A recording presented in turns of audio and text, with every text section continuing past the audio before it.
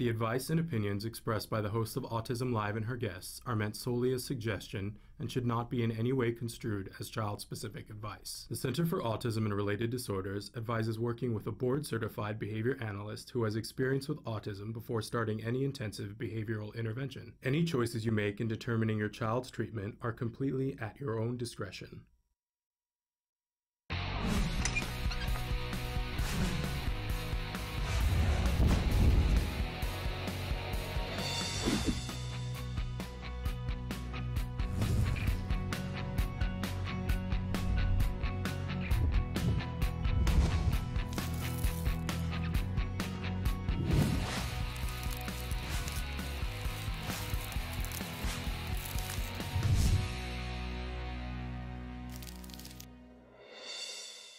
Good morning and welcome to Autism Live. I'm Shannon Penrod and we're coming to you live from the Warner Center in Woodland Hills, California. This is the home for Autism Live. It is also the home for the Center for Autism and Related Disorders, which is very near and dear to my heart for reasons that become obvious if you stay on the show for very long. But we're thrilled to have you. We have been away for you, it seems like forever. It's been a little less than 2 weeks. Or has it been exactly 2 weeks? I don't know. I can't do the math. I was away for all of last week with my son. We were touring some of the CARD, Center for Autism and Related Disorders, offices in Northern California. And oh my goodness, we went to 9 offices in 5 days. And I learned so much and I met so many amazing people and have come back so inspired and thrilled to be here and more clear on what kinds of things that would be beneficial to people here on the show. So you're going to see some shifting sands. We are here for this week, this short week, because we weren't here yesterday due to 4th of July. And we are here next week on Wednesday and Thursday. But then I'm gone for 2 weeks because I'm going to the southwestern states. We're going to all the states, all the offices in Arizona, in New Mexico, and a bunch of them in Texas. So if you are in any of those areas and would like an opportunity to meet my son and I, we are going to be speaking at a lot of locations, maybe close to you. Send us a line and let us know that you'd like to know where we're going to be, and we'll get you an invite. How's that for a deal? I already know some people in Arizona that have said, hey, we want to be there. And believe me, we're going to make sure you have seats up front. So thrilled to have a chance to do that. It's been really, really inspirational. Just doesn't begin to cover it, but you'll see. We're going to talk more about it later on. In any case, we're going to be here live for the next 2 hours talking about autism from a 360-degree perspective. You know, for us, we welcome you whether you are a parent, a teacher, a practitioner, or you yourself are on the autism spectrum, or maybe you just love, maybe, not just, because just is not the thing. Maybe you love somebody who's on the autism spectrum and you want to know more. And there is a seat for you at this table for all of us. This entire show is meant to be interactive. We want to hear from all of you. We want to know your thoughts, your feelings, your concerns, and your questions. So our fabulous Samantha is going to show you some of the different ways that you can connect with us here at the show, some of the different ways that you can have your question be heard. We have a homepage, and it is autism-live.com. When you go there, there's a lot of things to do. And one of them, if you click on the triangle that's on the computer screen, you can start the show playing. It will either show you the live show if we're live, or the most recently recorded live show. If you want to go back further into our library and you don't want to leave that site, there's a little memo tab up in the upper left-hand corner of the computer screen. If you click that, it will show you the 100 most recent shows. If you want to go further back in time, please check us out on the YouTube or the iTunes or the Roku or the Stitcher or any of those other places. It's free in all of those places. And in most of those places, there's a way that you can interact. It's a little bit more obvious when you are we're on Facebook Live, by the way. And so if you're on Facebook, you know, you can interact very instantaneous. If you're on YouTube, there's a way that you can interact. But in both of those instances, which are easy and free, it does divulge who you are. And people then can respond to you. And in some cases, that's preferable, right? In other cases, you don't necessarily want to put your business on the streets, shall we say. you want to ask a question and not have anybody know who you are or be able to respond to you other than me. If that's the case, you want to go to autism-live.com, and to the side of the computer screen, there's a series of white boxes. If you put your cursor in the box that says your question, then you type, and that's it, except for hitting enter. You don't have to log in. There's no username. You don't have to register. There's no credit card information that you have to cancel in 14 days. No, there's none of that. It's completely anonymous. It's completely free and no strings attached. And when I say no strings attached, I mean no strings attached.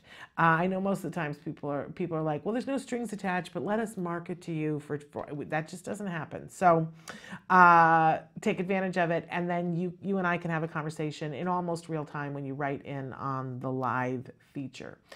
Okay, so there's all of that. And always at the start of the show, I like to remind you that we have a lot of experts who are on the show. And oh my gosh, I'm really excited about today's show because we got a good one for you. You're going to love it. But I just want to be clear that I am not one of the experts. I think this is a dicey subject for some people because I'm one of those people, I have a very strident voice, and I'm one of those people that I'm like, here's what I believe. I'm not shy about stating my opinion. And so people on occasion have mistakenly thought that at least I considered myself an expert. I'm not an expert in autism. I'm a mom. My son was diagnosed with autism at the age of 2.5, and he is now 14, and he is beyond belief fabulous. And I am so proud of him and proud of our team. All of those things are true, and I've learned a lot along the way. I don't want to short sell myself either. I have learned a lot on the way, and I have a lot of opinions, but I'm still not an expert, okay? And I'm certainly not an expert in your life and your circumstances. And I never want to even mistakenly appear as if I think that I am. I know 100% for sure that I'm not an expert in what you have going on. I'm not even an expert in what I have going on. Let's be honest, okay? Every time I think I have it figured out, this parenthood thing, my son quickly grows and lets me know that I don't know my rear end from my elbow. And I'm humbled by it, and that's a good thing for me to be. So I'm not your expert. What I am is your cheerleader. I'm the person who believes wholeheartedly that you can do this. I'm the person who wants to help you to get to the resources.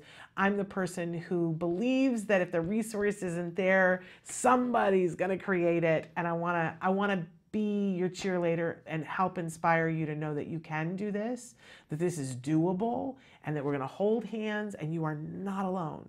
I know all too well how it feels in the beginning when you feel like you are alone on a planet that doesn't have communication from another planet, right? Boy, am I familiar with that feeling. But I have learned over the years that that's just what it feels like, which is not to be poo-pooed. It feels like that, and feelings are important. But if I can help you to get into the reality of the fact that many brilliant people are thinking about you, pulling for you, hoping for you, and sometimes have things to give you to help you along your way, boy, that makes my day. So that's what this is about. I'm not your expert, I'm your cheerleader, and it's personal to me, right? I made a deal on my living room floor that I, said to the powers that be, please help me to help my child, please. And if you help me to help my child, I will do what it is that I need to do. And I promise when my child is doing better, I will turn around and help other people. I have karmic debt to pay off, and I'm here for you. And there are lots of ways to contact us as we just went through, but you can also always email me at S as in Shannon, S as in seashells. I don't know what S as in dot Penrod, Penrod, D as in dog, at autism, we all know how to spell that, hyphen, or the dash, right, the thing in the middle, live, live.com. You can email me. Okay, I got to pick up the pace here. We got things to do, places to go, people to see. All right, we like to start every morning, every Thursday morning anyway, with something we fondly refer to as the jargon of the day. This is when we take on one word, one phrase, one acronym. And first of all, we give you an actual definition, and I love to make fun of that, because often they don't make any sense. And then we give you a working definition, which is meant to not be exact, but to help you to begin to understand how is this term useful to you, right? Okay, today's term is BCBA. Don't you love it when we go to alphabet land? You know, you step into a school, suddenly you're in alphabet land. Well, the same is true for autism and psychology. We're in alphabet land. And you will hear this term thrown around everywhere. BCBA, well, if you're BCBA, and we do it all the time here on the show. And I was reminded by a parent last week that, you know, there was a day when I didn't know what a BCBA was, right? Because I was saying, well, you're BCBA this and you're BCBA that, and here's why a BCBA is important. And this mom said, what is a BCBA? And I went, yes, thank you, good question. We should always be talking about this. So here we are. What is a BCBA? So let's look at our actual definition. A BCBA, that stands for Board Certified Behavior Analyst. Dun, dun, dun, dun, yay. But what does that really mean? Let's move on to our working definition, and then I'm going to add on to this. So a BCBA is someone who has trained extensively in the application of the principles of ABA. Look, more alphabet land. Applied behavior analysis is what ABA is. Now, okay, so a lot of people, though, hear BCBA, BCBA, BCBA in conjunction with autism, and get this wrong assumption that all BCBAs are trained in autism. But look at our definition here. It's someone who has trained extensively in the application of the principles of ABA. Well, we know that ABA, if you've watched the show at all, ABA, it has been extensively, over and over again, proved to be effective in treating autism. It's been considered the gold standard of treatment for autism for, you know, what, 20 years? Almost 20 years. But let's be honest, ABA wasn't invented to deal with autism. ABA is a science that's been around for a really long time, that has been used for lots of different things to change behavior and have some behaviors happen more and have other behaviors happen less. That's really the watered down version of what ABA is. And it's all built around the principle that everything that we do has a reason behind it, that we do something over and over and over again because there is some form of meaningful paycheck for us. And so ABA kind of breaks that down into a science and says, well, if you do this, you are more likely to see more of this behavior. And if you do this, you are less likely to see this behavior. So they use ABA in senior citizen homes. They use it in factories. They use it in businesses. They use it with Olympic athletes. They use it all over the place. And when you have studied to a certain amount, and there is licensure that comes with being a BCBA, there is an actual licensing agent that helps to maintain that you sit for an exam, and then you have to maintain your continuing education, and you have a license, and there are ethical standards that you have to uphold around the principles of ABA, and the BACB monitors that. So you can't have a license in good standing unless you've learned a certain amount and you're upkeeping it, right? But it doesn't mean that you don't know about autism. There are many BCBAs that have not trained in the field of autism, have never used ABA with a child with autism. But more and more, I would say it's about 50% of BCBAs now are working in the field of autism. And I think in the next 5 years, we're going to see that really get top heavy with autism. But it takes a while to get a BCBA. You know, people who have a BCBA they're college graduates, they have a master's degree, and they've taken coursework beyond that to know about the principles of ABA. If you're going to be a BCBA in the field of autism, though, there is more training beyond that. There are a certain number of hours that you have to work with children to be able, you know, to do that. So BCBA is a really important thing for us to talk about, because one of the studies that CARD has done that has been very meaningful to a lot of us, last year and I don't even know that this study has been published yet, but we've been talking about it here on the show with the people who did the study, that we've always been looking for why in some cases is ABA much more effective with some kids on the autism spectrum where they just fly. Uh, Everyone makes progress with ABA, but why are some kids making so much progress and getting so much better at skill acquisition so much more quickly? And one of the things that CARD found out is that having a very experienced BCBA on your case is a good indicator of how much progress your kid is going to make. I don't think that that's shocking to any of us, because really I think of these as the architects of they design the program. So in other words, we know there, especially at CARD, there's this curriculum that's featured in skills with all of the lessons that have been scientifically proven to, fill those gaps, get those skill acquisitions, reduce other behaviors. But again, why are some kids learning more than others? Well, doing them in the right order for the right kid, because we know it's not autism, we know it's autisms. And each child is individual on their own, but there are clusters of kids that we see now. Oh, well, and I see really experienced BCBAs who look at a child and say, oh, I see, that this child can't do X, Y, and Z. I remember treating a child that was like this before, and the sequence that we did was this, and it worked. Let's try it with this child. And they've seen time and time again that that's what's really effective. So having an experienced BCBA or having access to that sort of information is really, we're seeing shaping up to be quite one of the determiners of whether somebody is going to make tremendous progress, which we all want. So BCBA, if you are doing an ABA program, then you should not be doing it without a BCBA who is at least overseeing the design of your program. That's what's, it doesn't necessarily mean that you have to sit down with that BCBA.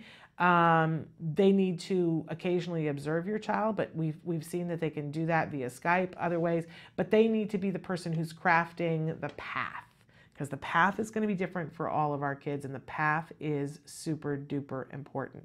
You can check to see if somebody's a BCBA by going to bacb.com. I know, alphabet.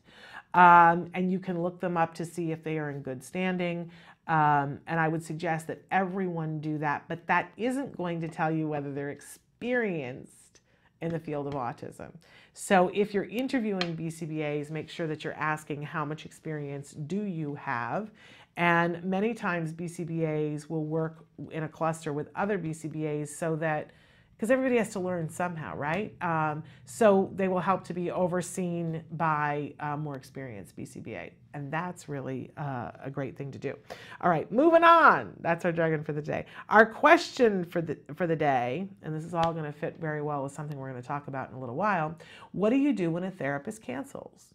And this is a reality of ABA, that a lot of the therapists, we're not talking about the BCBAs, because the BCBAs are overseeing things, they're designing the program, but the people who implement on a daily basis are often very young. They're college students usually who have a lot of things going on, and sometimes they're traveling. If they're doing home-based, we certainly had sometimes where a flat tire would happen, or a kid gets sick and all the therapists who deal with that kid get sick, and then now your child doesn't have a therapist. It happens. But what do you do with that? Because one of the things that I heard many times in the last week when we were visiting offices was people who feel the crunch of that. And so we've got some suggestions later on for productive ways of dealing with that. But that's going to come up in just a little while. But I want to know from you guys, what do you do when a therapist cancels? And then we always have a topic of the week. And our topic this week, oh, it's doing something interesting. There we go. Our topic this week is time. Time. I was saying to my son the other day, you know that old saying about we all get the same amount of time as Mother Teresa? It's just what you decide to do with it. So we're going to talk a little bit about time and our perception of time and how to be most productive with it when you are having some issues in your household because autism has come to live at your house, and you might be in intensive therapy, you might be at school and having therapy on the side, and how do we utilize time? And I think that'll be a really fun discussion. But some of the things that are coming up on the show today, in just a few minutes here, we are going to have Alex Plank back on the show. You guys love Alex. I love Alex. He is a young, talented filmmaker and a web designer. He is the genius behind wrongplanet.net. On the spectrum himself, he is getting ready. He's leaving, I think, tomorrow to go to Wisconsin, that he's going to be there for 2 conferences, and we're going to chat with him about that. In fact, he has agreed to be our man on the street at the conference next week, both the health conference that he's leading and the Autism Society of America conference. So we're excited about that. And then normally we would have Bonnie Yates be on the show. And here's the thing, and I'm going to announce this a little bit later too. Bonnie has an IEP this morning, and that's just a reality that sometimes that happens. We weren't able, because of the holiday, to pre-tape with her. So she's not going to be on the live show today, but we're going to tape with her a little bit later after her IEP. And we're going to broadcast it the same day. So it will be available for those of you who love Bonnie and who doesn't. That will be available for you a little bit later on today. You'll just have to keep an eye out on Facebook and YouTube to see when. I don't know what time we're going to air that, but it will be today. So it'll be available today. So that, plus we have our Autism in the Classroom tip today. Hopefully we are going to get to our mindfulness moment, and we're going to talk about time. So all of that, but first up, Alex Plank after these messages. Stick with us.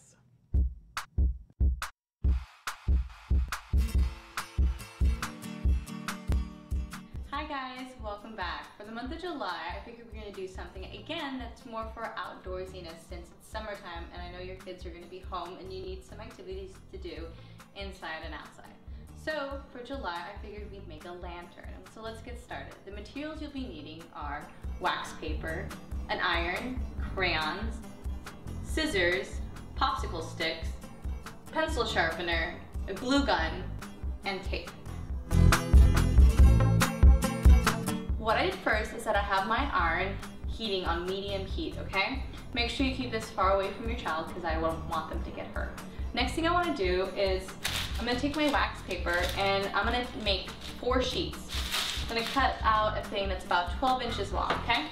Now that I have my wax papers cut out, what I'm going to do is I'm going to grab my crayons, and if you have kids around, which I hope you do, I'm going to grab them and have them make some crayon shavings. What the shavings are going to end up doing is making it a design. And again, this is another time for you and your child to talk about colors. You can discuss like what would happen if you mix, some blue crayons and some yellow crayons. What would that produce? When you and your child have finally decided there's enough crayon shavings on your wax paper, what you're going to do next is you're going to take it and fold it in half. Now that I have it folded in half, what I'm going to do is I'm going to take an old newspaper and then I'm going to sandwich it in between. And then with my iron on medium heat, I'm just going to have it gently on there just so the wax melts into the paper and becomes one thing. Let's take a peek inside.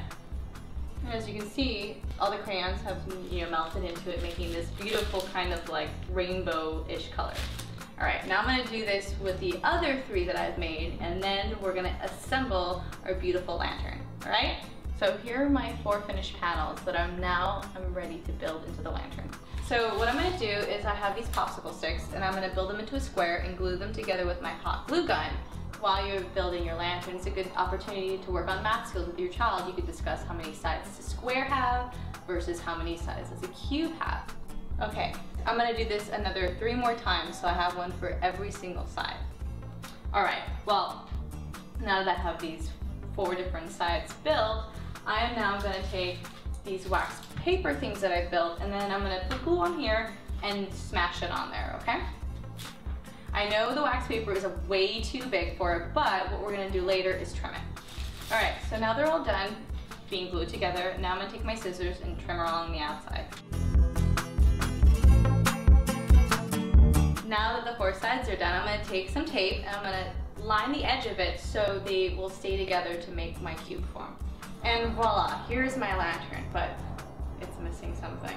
you're right, it's missing a light to illuminate it. So what I'm going to put in here is an LED light. I'm definitely not going to put a real candle or else this thing's going to catch on fire, and that is a real safety hazard, okay? So here's my little guy, and I'm going to turn it on and let's see what happens. Ooh, look at that. Isn't that pretty nice? And it's not even dark yet. I would love if you shared your pictures of your finished crafts. But until then, craft on. Bye, guys. Can you see me flying by your side? What is autism? What is autism? What is autism? What is autism? What is autism? What is autism? I've been asking myself that for a very, very long time. Let me think about that one. Trying to, Jeez, let me think. Oh man, that's a rough one. Yes. Autism, Autism is a neurological disorder that affects many of our kids in different ways. It's a learning disability that affects the cognitive functions of the brain. A lot of people have the misconception that it's a disability, and it's really not. I look at it as like a special gift. When one person thinks differently from another. It's an opportunity for everyone to learn to understand someone that's a little different than them. Autism is the ability to educate. They're given so much talent in different areas.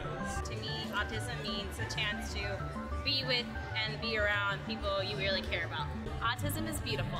It's a way of seeing the world differently. It's always unique, totally intelligent, and sometimes mysterious. Happiness that comes out of my son's hard work. It's a movement. Unpredictable. That's right. Awesome. Love. The field I want to work in. Laughter, fun, joy. Autism is beautiful to me. I want you to remember these three words.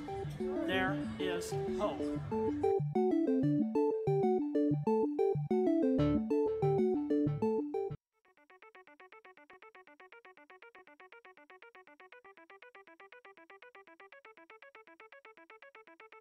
Hi, I'm Shannon Penrod, and we're at the ABCs and XYZs of Special Needs Conference. And this year, for the first time, they've got something really remarkable. It's the Entrepreneurial Boutique. These are all items that have been made and are being sold by individuals who have special needs. So we're going to do a little shopping and talk to some of these fabulous entrepreneurs. Come on. My name is Molly Rarick, and I'm founder of Breed's Gift. We're a nonprofit that serves teens and adults with special needs, like Chase here. We were founded in 2013 and serve people in the Conejo Valley, Santa Barbara, and LA. Our main objective is to give our participants the skills they need to gain a more independent life. My name is Shelley Cox, and Lisa Zalagi and I are founders of Creative Steps and Create Micro Business Enterprises. And the items that we're selling here today are all made by the clients who have passions about what they want to make, and then they get the profits from what they make after we've paid all of the other expenses. We are here today because my goal is to be independent, and also I would like to share all my artwork, and I would like to sell. Thinking about at his young age being a businessman, you know, it's amazing. I cannot be more proud.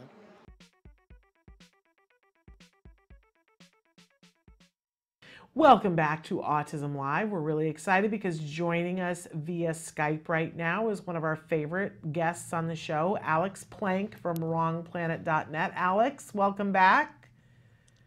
Hi, I just turned on my headlamp going camping this weekend. Oh, is that what's on the agenda this weekend? Yeah, I can make it brighter. Well, but let's not do that because then we can't see you at all. Okay. It totally makes the camera wig out. So have you always been a camper? I know that you've been doing much more camping lately. Has this always been something, or is this a fairly... No, well, I like off-roading in off-road vehicles and Land Rovers, Range Rovers. So this is just an extension of that. This camping trip, I will be going on a excursion up into the mountains, and it'll be pretty fun. And so how many people do you go with when you go? Is it a small party or a big party? Yeah, there's only going to be about 5 of us, so that'll be fun. Now, whenever people talk about camping, for me, there's a couple of different types of camping. There's camping where you're really roughing it, and for me, the dividing line is, are you digging your own toilet? No, I have someone to do it for me. Oh, I see. But someone in the party is digging the toilet. There's no porta potty close by. No, there's like a bathroom thing there at the campground. So okay. All right. So you're not doing the roughing it kind of camping. Well, I am. I have, I'm going to have to be running my laptop off of, my car inverter. So, I got it. I got it. That's a much better type of camping where I'm concerned. There's some people who are just, there's no laptop on their trip. But anyway. So, Alex, but after this camping trip, you're getting ready to go to Wisconsin. Oh, yeah. Literally the next day, I'm getting on an airplane and flying to Milwaukee. And tell us again what it is that you're going to be doing in Milwaukee, because you got 2 things going on. Well, first, I'm going to be doing this conference. And, obviously, if you're going to be in Milwaukee, you should definitely come. I have the details right here. But okay. I'll just say it's on July 11th.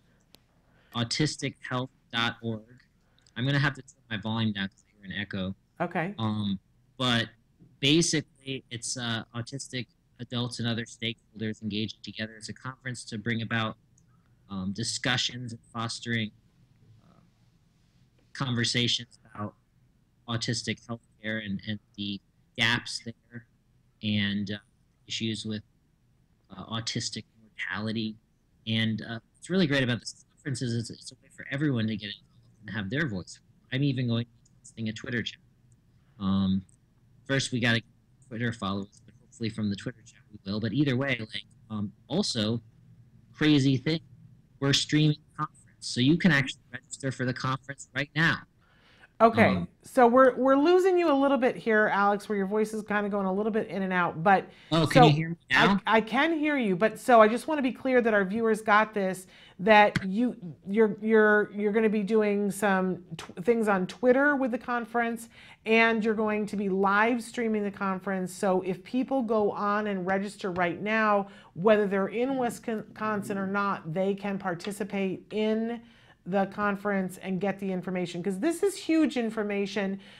It was always huge information, but especially this year, a bunch of studies have come to light talking about some of the different medical needs and some of the concerns with individuals who are on the autism spectrum. The issue with a lot of those studies is the fact that, a lot of these studies don't have autistic involvement.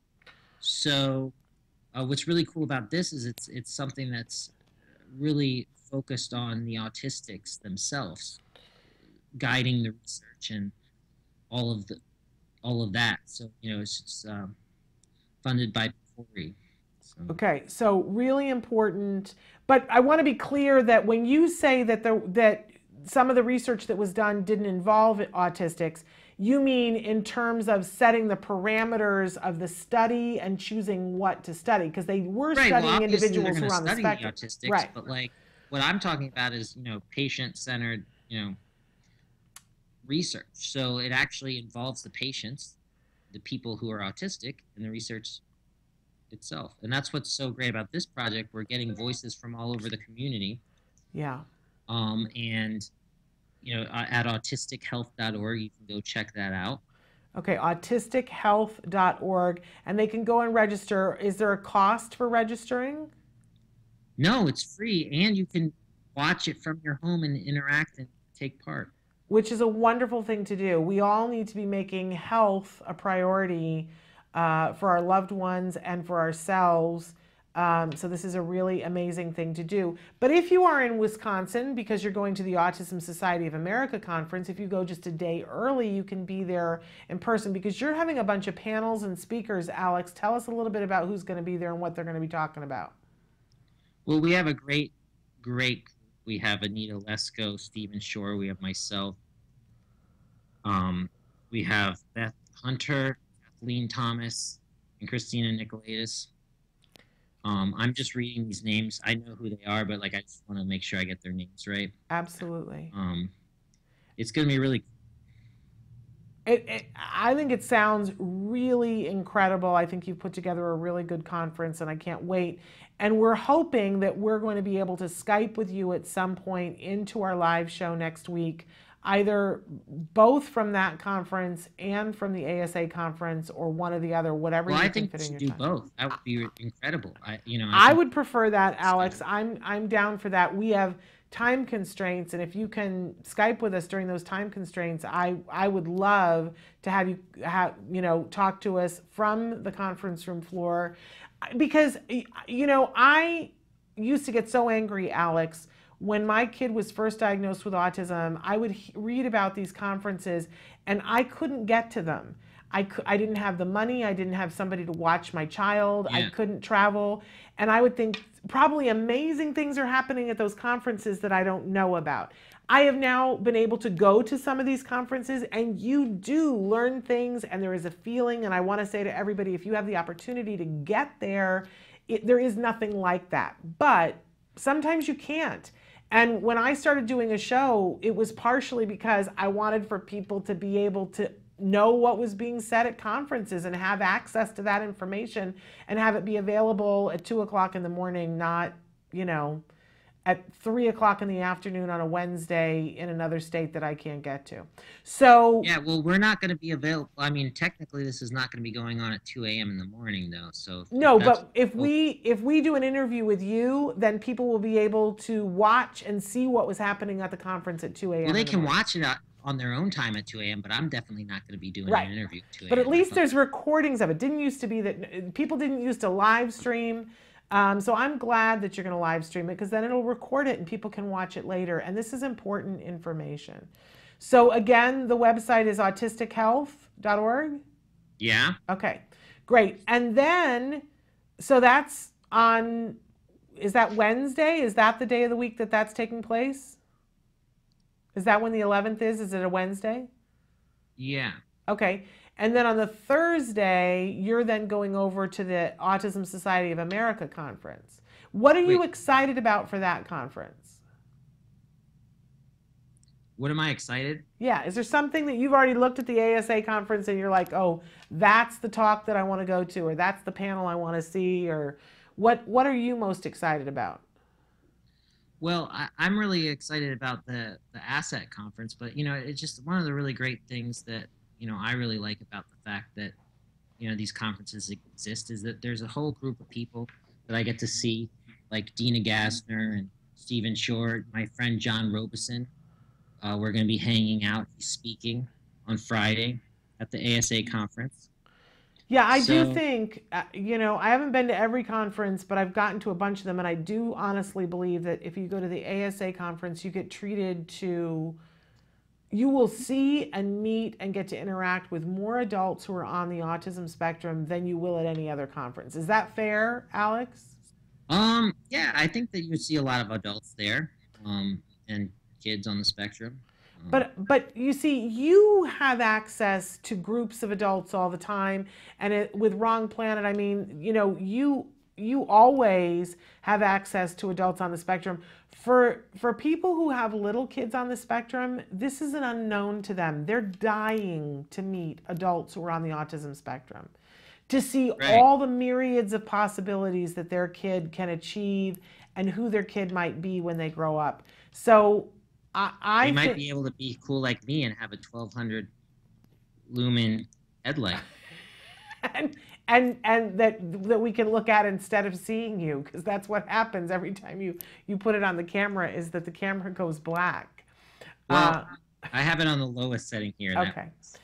I love that you are so typically male, Alex, that you are into your gadgets. Right? Oh yeah. That's so like all the other men that I know. It's gadget. John Robeson has flashlights too. He's we talk about them. He's like, what kind of flashlight did you get? And I showed him, and then he showed me the one that he got. But I just wanted to make a correction. You said Wednesday. It's actually on a Tuesday, because the 11th is a Tuesday. Okay, that's what I wasn't sure about. Okay. Well, and we're not usually live on Tuesday, but we'll be happy to tape with you on Tuesday to do that. We can do that. So we'll definitely talk, we'll do housekeeping and talk later about that. But since we're talking about flashlights, my son he's not anymore. He's not into the flashlight thing, but he was. And especially when he was little, he always took flashlights and took them apart. What is the fascination with flashlights? Well, I think, it's something that brings light to the dark. And if you need to find your way, a flashlight will serve that purpose. Well, that's kind of beautiful, Alex. I really kind of like that. Okay, so back to the ASA conference. For you, it's like a gathering of dear friends and great minds.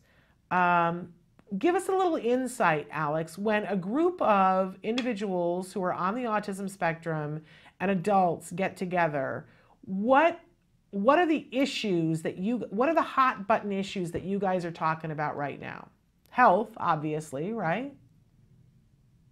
What do you mean? Can you clarify? So when you guys get together and you're talking about issues for the community, for the autism community, I know I talk to individuals such as yourself all the time who say nothing about us without us, right? Yeah. That's super duper important. But when you get together, a group of individuals who are on the spectrum and who are adults, what kinds of issues are most important to you? What do you feel like the conversation turns on? What are you guys talking about? What's important? Well, I think the most important thing is being part of the conversation. And unfortunately, that's something that still is an issue where we're not being included.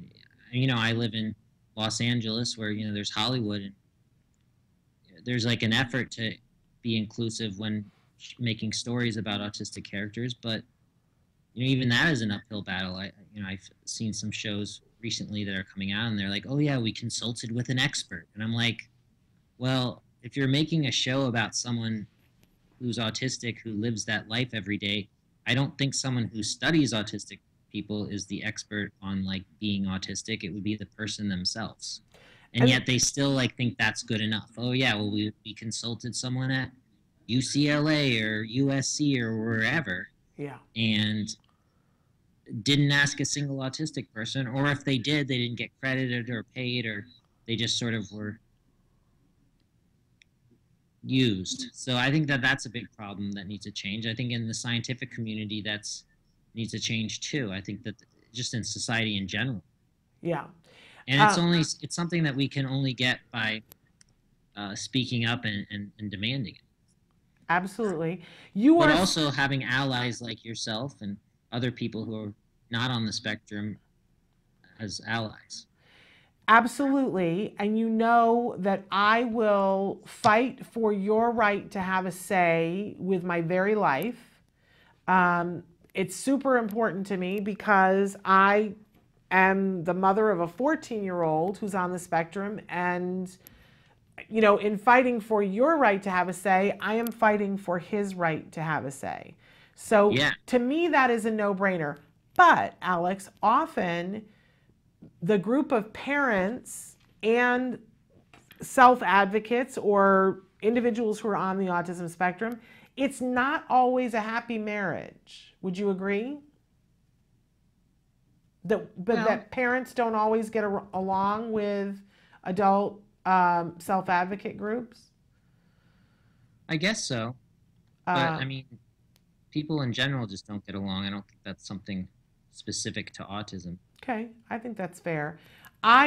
As much as I'm always going to fight for your right to have a seat at the table, to be a part of the discussion, because I think the discussion doesn't happen in a productive way unless you and other people who are adults on the spectrum have a seat at the table.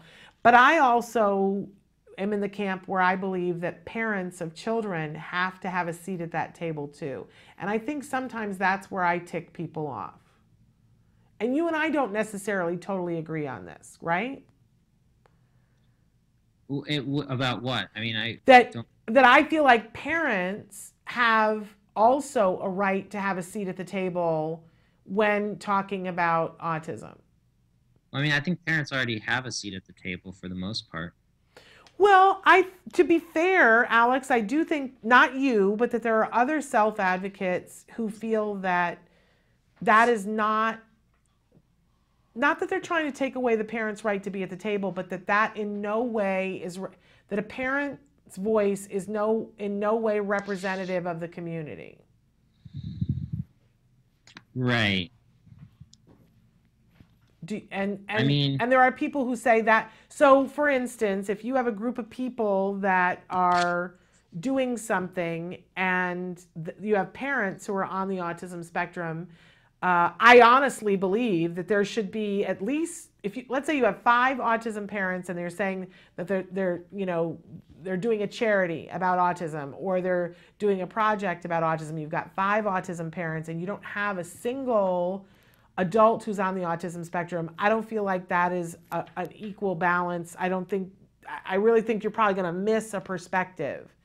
But I also feel like if you have 5 individuals who are on the autism spectrum that are adults and they're putting forth agenda about the autism community, I think it's important for there to be a parent of a child on that committee as well. And that's not fully balanced unless you have a parent there. Well, I mean, if you look at most of these committees right now, that's like, it's the opposite of that, really.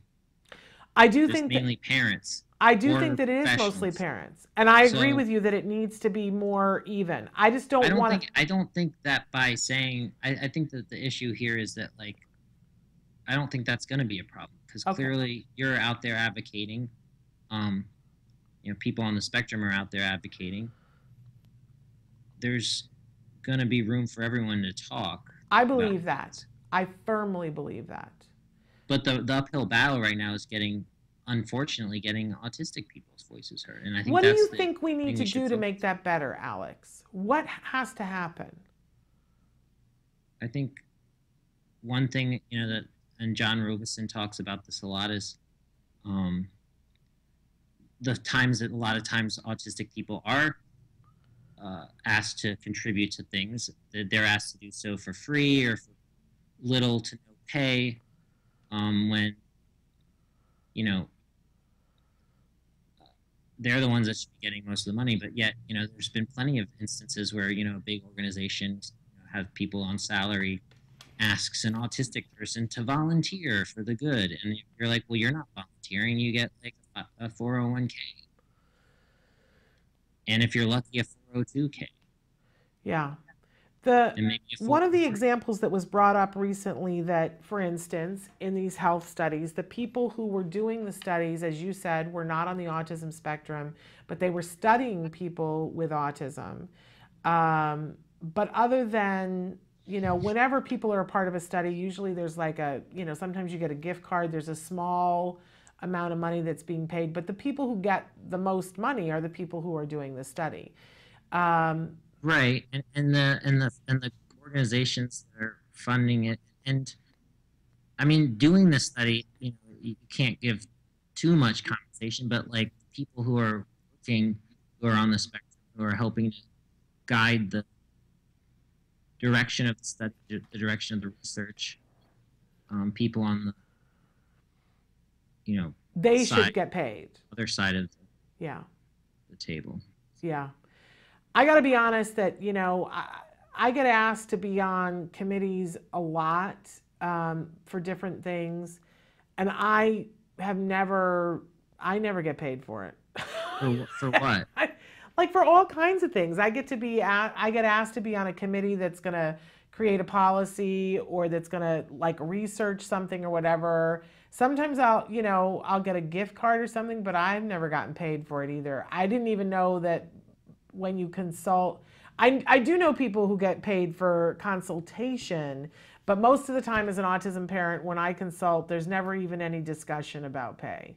So I don't know whether that's just a thing or whether I'm just not smart. But you have a salary, right? Yeah, I mean that's. Yeah. But again, this is my job. Right. Versus. But we don't pay anybody to be a guest on the show. We don't pay anybody. It's true that we don't pay you to be a guest on the show. We don't pay Dr. Grandin to be a guest on the show, but I don't pay anybody to be a guest on the show. Yeah, but I'm still waiting for that $50,000 check that you promised me. I promise you. No, now, but let's be clear that I never promised any kind of a check to Alex, but I have referred people to you for paying jobs, have I not? That is true. I actually have gotten some jobs because of you, yeah. So, I'm always looking out for you. And I'm always trying to help make sure let's be honest, there have been times that people have come to me and said, would you like to, we're working on this script, and I have said, no, I think you need to talk to, and I've given them your phone number. I have also, shared other people's numbers depending on which coast they were on. Yes. I believe, I am 100% with you that those kinds of consultation jobs should be paid, because they would be paying, if they were paying a poker expert to come in because the movie was about poker, that poker expert would get paid. There's a poker tournament coming up soon in September. There is a poker tournament. With Ed Asner. With Ed Asner, and I'm very excited about that. Are you going to play this year again? I think so. That's a good thing. I will more than likely be there to cover it. I hope so, Alex. I hope that you would win. I hear that Ed is a pretty good poker player, though. And Matt almost won last year, I think. Maybe. I mean, he wasn't that close. All right. I don't think he even came in second place. Oh, I mean, to be fair, I lost, and I would have lost sooner, but Rosie O'Donnell had to leave, and she gave me all her poker chips. Oh. She was like, "Here, come here," and just gave me this massive pile of poker chips. Well, that was nice of her. And you lost them. She asked me later who won, and I was like, I don't know. I'm pretty sure that Matt came in second. I wouldn't write that in blood, but I'm almost positive that he came in second. That's what my memory recalls. But I had left long for his money, if that's the case. Well, in any case. So let's cycle back. This has been a great conversation, but let's cycle back to make sure that people know. Go to autistichealth.org, register. They're only going to be able to watch the live stream if they register, correct? Yeah, you got to register. You should register, and then, even if you're not sure you can make it, just register right now and, attend. Okay. Because it'll be worth it. And it's free to register, so, if you register and you don't go, you didn't waste any money. Right. And if you register and you're not available to watch during the live stream, is it going to be recorded so you can watch it later? I hope so. Okay. If it isn't, that would suck. It would suck. But we'll check back with you on that. But I would imagine that there's a way for you to do that fairly easily. I would imagine. I would imagine too. And then for people who are going to be at the ASA conference in Wisconsin, they should go first to the Autistic Health Conference, what is that being called again? What is it's ASSET? Well, yeah, but that's the acronym. Okay. And what does the acronym stand for? Autistic Adults and Other Stakeholders Engaging Together. Okay, fabulous. And then stick around for the Autism Society of America conference and go to that and get to meet people like Alex. And you will definitely learn a lot at both of these conferences. Really, really wonderful. And we're hopeful next week that it's going to work out, that we're going to have Alex Skyping in with us from the conference. And hopefully he'll have his flashlight on then, so he can be blinding us, so we can be looking at a dark screen and nothing else.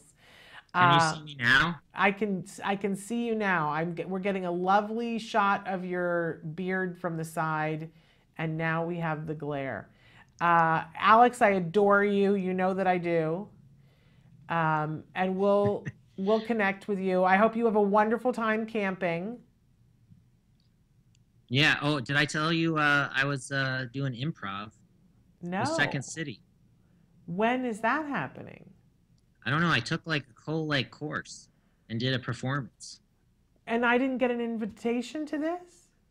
Well, it was Improv 1, so I was really good, and I guess all my teammates were actually really good too. So it actually would have been a good show, but I didn't know. So. All right.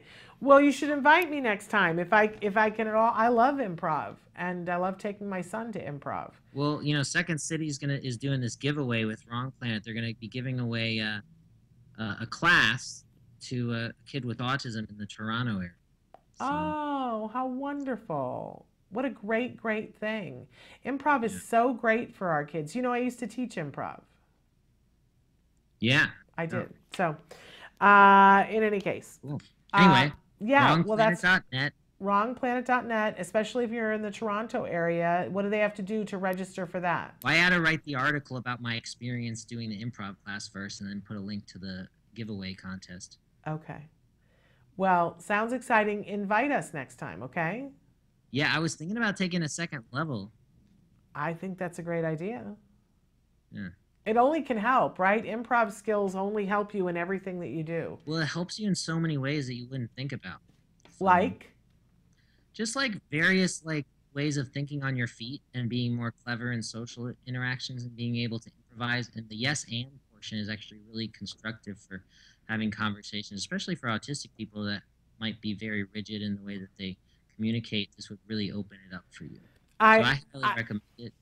I'm going to make sure that my son watches this interview because I'm not kidding. On 4th of July, when we were at the fireworks, we were sitting there and the phones had all died and we were forced to do the unthinkable, which was speak to each other. And we were playing all these parlor games that we don't play very often. And I said, let's play yes and my son was like, you know, he did not want to do it. But eventually he did. But yes and is a great game to play, as you said, with individuals or anybody. It helps you to become a more effective speaker, I think. It really does. And I'm actually going to start doing stand-up. I actually went up to an open mic. Again, why am I not invited? Well, it's an open mic, so. Like I can't come to an open mic? I mean, you could. Anyone's allowed in, but I'm not going to tell you which one it is. All You right. shouldn't have to guess. Well, once you get more comfortable, invite me. I'd be happy to come. Yeah. I mean, you've seen me speak before. It's basically that, but geared towards a neurotypical audience. Right. I'm sure that it's wonderful. Yeah. I'm sure that it's wonderful. Well, cool. Well, thank you for having me on. Thank you for being on, and we'll talk to you about connecting about next week, but have fun camping in the meantime. Oh, yeah. Be safe. Bye. All right, bye-bye.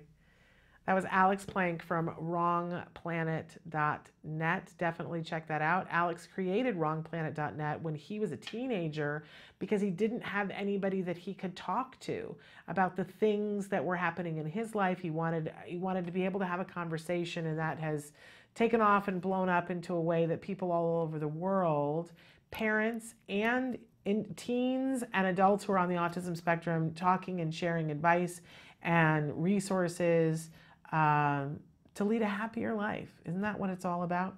So there you are. And make sure that you register at autistichealth.org for that free, being able to watch the live stream of that conference. It promises to be really amazing. All right, we are going to take a break and come back and talk about time. If you were tuning in and going, where is Bonnie Yates? Let me just tell you, if you weren't here at the start of the show, Bonnie had an IEP this morning, so she's not going to be with us during this time period. We're going to be filming with her a little bit later on today, and it will still air today. You'll see it on YouTube and on Facebook Live. I just can't tell you what time because we don't know when the IEP will be over, but it will still be today. You need your Bonnie fix, I know. And by the way, I didn't mention this morning, it was on the screen and I thought that I said it, but in just a little while, we're going to be joined by David Humphrey from Kirkman Labs. A couple of weeks ago, we had a guest on talking about a book, Preventing Autism, and there was a lot of people who wrote back and had objections and said this is, pie in the sky. And I tried to, whenever I had time, to reference the P2I study. Well, David Humphrey is here to talk about the P2I study and some of the other things that are going on that he knows about because he's very involved with research. And what the P2I study is, what we've learned about autism from it, what we know now that we didn't know before, and I think he's got some really good advice about for people who have feelings about that, what you might want to know that will help you to get your head wrapped around this and look at it in a more proactive way than to have your feelings hurt by it. Because I think a lot of people's feelings were hurt. So that's all coming up in the next hour. We're going to take a break first, and then we're going to come back and talk about time. Stick with us.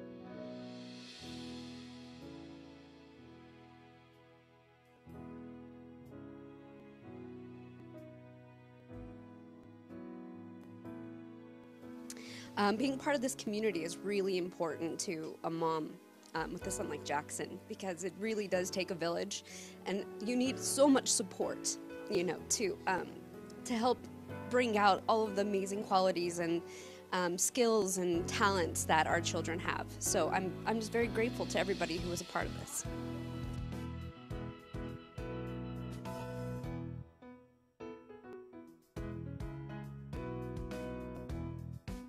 I think it helps with all sorts of that self-esteem, social skills. They seem to communicate a little bit with each other, and they had a lot of friends. The helpers were phenomenal, and I think the social skills for sure, because they, you know, they worked together and they did a couple of group things across the floor, and they sang songs together, and I yeah, for sure, I think it's a really huge deal. A great program.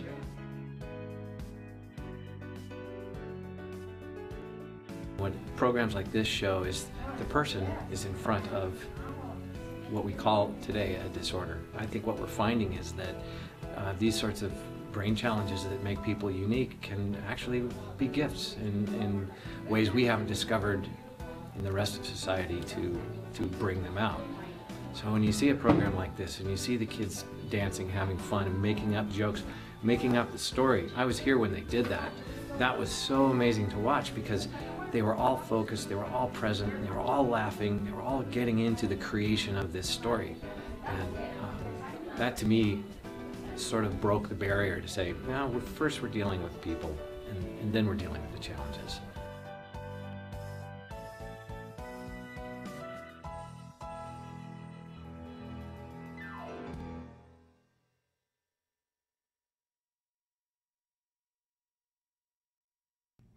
Welcome back to Autism Live. One of the things that we promised we were going to talk about today is time. And I was saying that I was just discussing with my son that, you know, that old adage about we all get the same amount of time as Mother Teresa. It's just a matter of what you decide to do with your time. But you have that bank account that has the exact same amount of time that she had. Okay, so when you're an autism parent and you're looking at time, it's really a juggling act again and again and again, right? And the juggling act, by the way, changes. In the beginning, when your child is first diagnosed, when they're 2, 2.5, 3, you're really trying to get that 40 hours of therapy in. And that's really got to be your focus. And you got to build everything else around that time. And really, there's no other way to do it. If you try to say, well, you know, we want to do the 40-hour program, but we need to get to Gymboree and we want to do Little League and all of those things, and you put them all as equal importance, I can tell you what's going to happen. You're not going to get 40 hours of therapy in.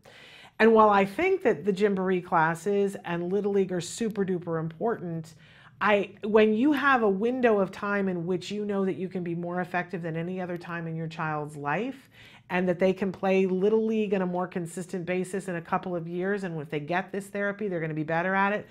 For me, it was a no-brainer that I must prioritize the 40-hour-a-week program, and that speech and OT come after that. A lot of times parents get confused about this because your funding source will say to you, oh no, it's 40 hours a week maximum with everything entailed. I will tell you that there are loopholes in that. But if that is the hard and fast and you've done the research and they say, nope, we're not paying anything past 40 hours, then for a child who's 3, the research is clear. Spend the 40 hours doing an intensive ABA program, because with a 3-year-old, you're going to get speech and OT within that ABA program. If you can, and I think most funding sources, if you push, you can get them to fund the 40-hour ABA if you've got the prescription for it, and then on top of that, get the speech and OT from another funding source. We have lots of parents that have been successful for that. But again, if all you've got is the 40 hours, do the ABA program, at least for those early years. Later on, your child goes to school and now it's a different juggling act. How do you spend the time? You probably aren't going to have time for a 40-hour-a-week program anymore when the child starts school. So you've got to prioritize. In fact, at 5, is school the right place for the child, or could they do much better with a 40-hour program and delay going to school a year? Parents have done it. Once your child is ready and needs to be at school, then very likely there would be an automatic shift of a reduction of some hours with your ABA program. But still, it's hard. How do you balance having a life, doing your ABA program, having school, doing homework? And it really means you got to prioritize and say, you know, what we were able to do is to say to teachers, when does the homework have to be done? Because on this day we're ABA heavy, we really don't have time to do homework. And we were able to work out a system where we could turn in homework when we had the time to do it. In fact, they just said, oh, we're just going to take it on. It's Friday, okay, can we just accept it? And then I had a whole week to plan how to do the homework, handed it all in on Friday. As my child got older, you know, it's a constant shifting sand, but you got to know what your priorities are of what to do with the time. And we always prioritized ABA, and I've never been sorry about that. So with that in mind, there are a couple of things that happen in your life. We asked you the question earlier today, what do you do when a therapist cancels? Well, if you've prioritized your life and said, you know, we're getting our full prescription because we're 100% clear on the studies. We know how important that is, so we're prioritizing. We've rearranged our life, and then a therapist is supposed to be there to meet your child or to come to your house to meet your child, and they're not able to come, and you get the phone call, you get the text, whatever, saying that they can't come. What do you do then? And, you know, I was talking with a lot of parents last week and asking this question, what do you do? And a lot of them said basically, you know, I feel frustrated. And I said, okay, that's what you're feeling, but what do you do? And some parents had some really great ideas about what to do, and I wanted to add mine into that. That some parents have a set thing that if a therapist can't come, if there's no fill-in to come, that they have a set fun thing to do that's educational that they go and do, like their favorite museum or their favorite sensory gym where they can go to, and that's their fallback, that they know if somebody cancels, this is what we're going to do so that we don't lose this time. It's fun, it's educational, and that's what we're going to do. But what if there's a fill-in available? So your therapist that was supposed to come couldn't come. A lot of times your ABA provider will offer you a fill-in. This is another ABA trained therapist. They may not be as experienced as the therapist you had. They may not know your child. And so a lot of parents were telling me, I don't feel comfortable with that, so I just cancel the session. And I want to ask you to walk with me a little bit and say, what if? What if you didn't cancel that session? And a lot of parents, you could feel the angst of, oh, but they don't know my child. And, you know, and then they don't, you know, it's going to be a waste. It's not going to be useful time. It's this, it's that, whatever. And I was able to share with some parents what was taught to me early on. The very first family, which was Logan Shepard's family, they were the ones who told us about CARD and got us started at CARD. It's one of the many reasons why I love Logan. He was little Logan then. But his parents sat me down and said, here's what you need to know. Never cancel a session. Like, that's gold. That is time in your time bank. And they knew, even before the study showed, that it's one of the biggest factors in whether your child makes success is how much success is how much time they actually have doing therapy. So never, they said to me, cancel a fill-in session. But what they suggested that I do is use those fill-in sessions to work on maintenance. So when your child is doing therapy, they will master something. There'll be some skill that they learn. Let's say that they learn blue, the color blue, and they've gotten it. They can do it in, you know, 3 out of 5 trials. They can do it with different people. They can point to something and say, what color is that? Blue. They know what blue is. Great. It goes in the mastered file, which then goes into maintenance. Because sometimes our kids gain skills and they go away.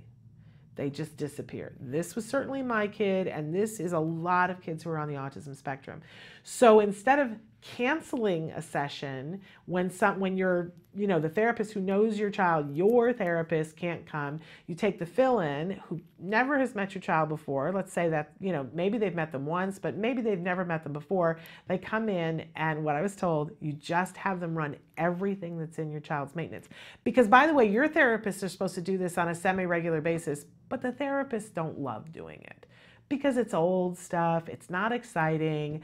You know, so they don't, it's not high on their hit parade list, right? Whereas for the fill-in, they're the perfect person to run the maintenance folder because they don't know your child. And really, for your child to be considered that they've actually mastered the skill, it means they could do it with anybody, even somebody who isn't trained in ABA. So it could be this therapist's first day, and they're not perfect at it, ideal person to be doing the maintenance folder with your child. Because if your child can do it with this person who doesn't know them and is fairly new to ABA, your child really has this skill. And it's great, and we check off the little box. We did maintenance. We don't need to come back to this for several months, if ever, right? If your child sits down and with this therapist who doesn't know them, and the therapist runs it and your child can't do it, then we got to open this back up and look at it and see, did they in fact learn this skill and really truly master it, or is this skill starting to go away? By having run it, sometimes then you know, your therapist who's normal, you know, the regular therapist, scheduled therapist, your therapist comes and they see, oh, they ran this in maintenance and they weren't able to do it. They do a fine tuning. Now the next time the fill-in comes, they do it again, and guess what? Your child can do it. That's a skill that you help to make sure that your child, this is useful time. When I tell you this is one of the secrets that got us good success, I'm giving you the secret sauce here. Don't cancel. If the therapist can't be there and you're offered another one, use it. If you're not being offered another therapist, try to reschedule within the week. Sometimes certain funding sources let you reschedule within the month, but then take that time and use it. I really love the idea of going to a Re-Rock the Spectrum sensory gym, getting out your yayas, having that socialization and that physical thing. But my first choice would be to take a fill-in. It's really good for your child's program and helps to maintain skills. It's the ideal thing to do. I hope you'll consider doing that. That's my little advice about time. That's an effective use of time because once you cancel it and let it go, you can't ever get it back. And I can tell you, I have no regrets about things that we put off doing so that we could do therapy. If I have any regrets, it's that we didn't use every single minute we could have. I'd like to go back and do that part over again. So there you have it. All right, we're going to take a break and we're going to come back with David Humphrey. He's going to be talking with us about important new research, P2I, what we know about autism that we didn't know before. Stick with us. Hi, I'm Yvonne Johansson, and this is My Little House. My Little House is an interactive, multi-sensory educational felt toy that I invented to help develop children's language skills. I love My Little House. I've been working as a speech therapist for over 20 years. I have spent my entire career working with young children. I work with children with language delays, and I have many children with significant cognitive disabilities and children on the autism spectrum. It has been a constant challenge finding toys that are fun, educational, and actually engage my students. In every preschool since I've been a young therapist, we carry on these felt boards. Kids love them because they're soft and they're fluffy, and there's usually these little pieces that attach to these boards because felt sticks onto felt. You bring them into the activity because they're putting a piece on the board. So it's almost kind of like magic. So then I just thought, wouldn't it be great if I could just take this one-dimensional board and make it into an actual three-dimensional toy? How cool would that be?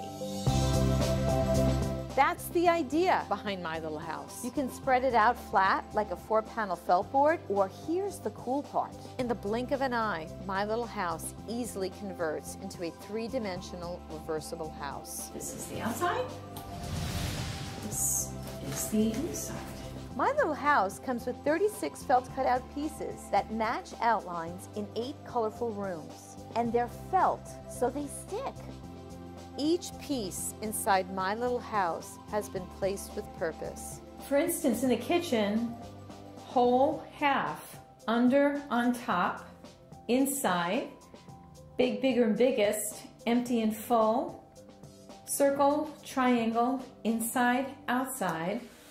Really cool thing, I have a nonprofit, Lecotech. They are the folks that put out the Differently Abled Guide for Toys R Us. They've been doing it for 25 years. They gave me their seal of approval as a toy that they feel is a toy with purpose, and that will make a difference. But My Little House isn't just for kids on the spectrum or with significant disorders. It's also for typically developing 2 to 5-year-olds. It's a fun toy. Oh, this is so soft. That piece goes.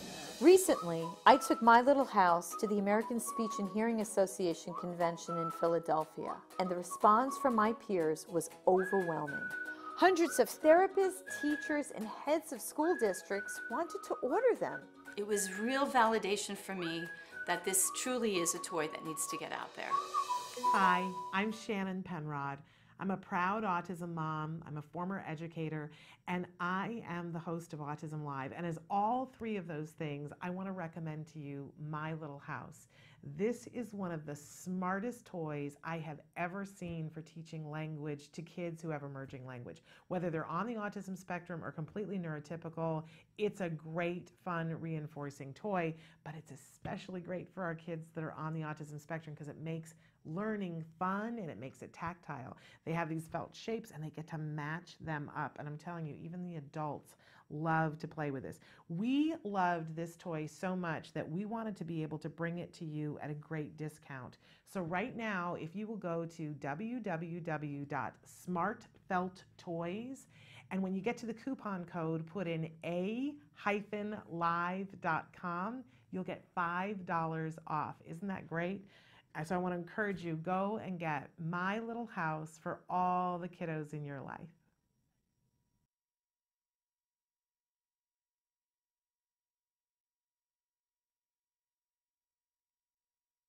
Welcome back to Autism Live. We're really excited because joining us via Skype right now is David Humphrey. And I say a lot of times, you know, this is one of my favorite guests.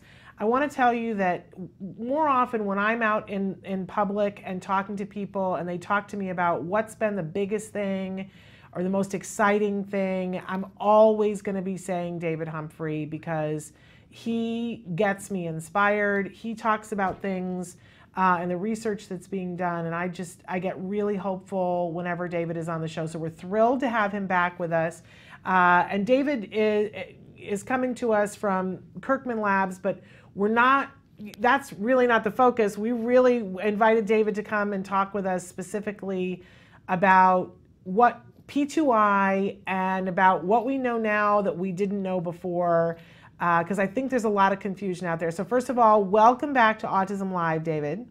Well, thank you. And thank you for the kind words. I really have enjoyed the relationship with you over the years, and thank you for having me back. Well, thrilled, because as I said, I always feel hopeful. I have this thing in my head where I always say, well, smarter minds than mine are working on things, and I never feel closer to that than when I'm talking to you. So we're going to let you do some talking. You've got some slides because you're going to educate us a little bit. So where do you want to start, David? Well, maybe start on slide 1, because this is introducing the group that I'm talking for, which is the Forum Institute. And most of your listeners probably aren't familiar with the name, but the Forum Institute is the largest think tank for special needs children in the country. And we've done this for the last 15 years, trying to untangle how we can begin successful diagnosis and treatment, and how we government and researchers together to work for the benefit of the people affected with autism special conditions in this country. Amazing. So, second slide is really the current vision that we have. And the vision is really an ambitious vision, and it's significantly reduce the chronic disease in the children with prevention programs. And we go all the way back. I used to be the attorney for Bernie Rimley, and timers remember his name, but he's known as the father of autism. And Bernie really believed that the long-term solution is to prevent new cases. So we can focus on the children that need to go ahead and help with jobs, with finance, and housing, because we have a crushing number of children coming into the system. We can't service the people who really need the services. So, third slide, very quickly, the APN was the first project of the forum, and that set in motion $70 million of government funding and became part of Autism Speaks, but it basically was responsible for almost all the medical programs and insurance coverage in the state right now, and lots of publications. So we set those think tanks and published papers because we wanted to establish the fact that autism was in fact a medical condition. In fact, 10 years ago, or 15 years ago, medical conditions were not treated by MDs, all sent to psychiatrists pretty much. So the fourth slide shows the approach we had, which was to go into major publications like Pediatrics, putting scientists, think tank people together, and the landmark paper was a 75-page insert in Pediatrics on conditions. That was rated as one of the top 5 papers last 10 years, the special needs by IAC. The next slide, number 5, was really identifying, it's not about statistics, it's about boys like this. And David, I'm going to stop you for just a second because we started having a little problem with the audio where it's cycling. So we're going to go to a break really quickly. We're going to clean that up, and then we're going to come back. So don't anybody go anywhere because this is exciting information. So stick with us. We're going to be right back after these messages. Okay.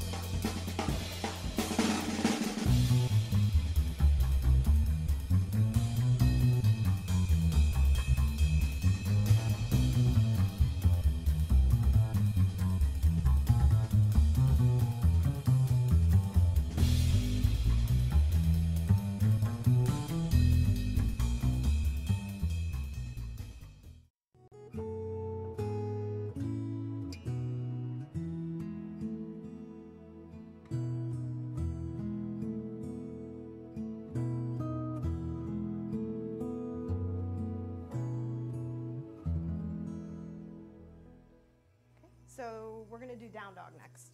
So with down dog, there are several different ways that you can do it, and I want to show you first and then help you with yours so that we can work on what feels good for you, okay? All right, because there's no right way to do it. It's more about what your body likes, all right? So for me, what I'm going to do is start off with my hands at the top of my mat, my headlights.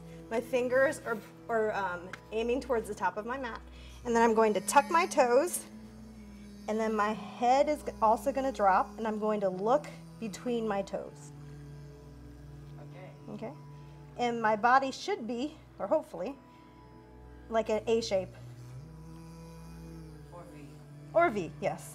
Upside down V. Yep. And so if your quads are tight or your hamstrings are tight, you might need to bend your knees a little bit.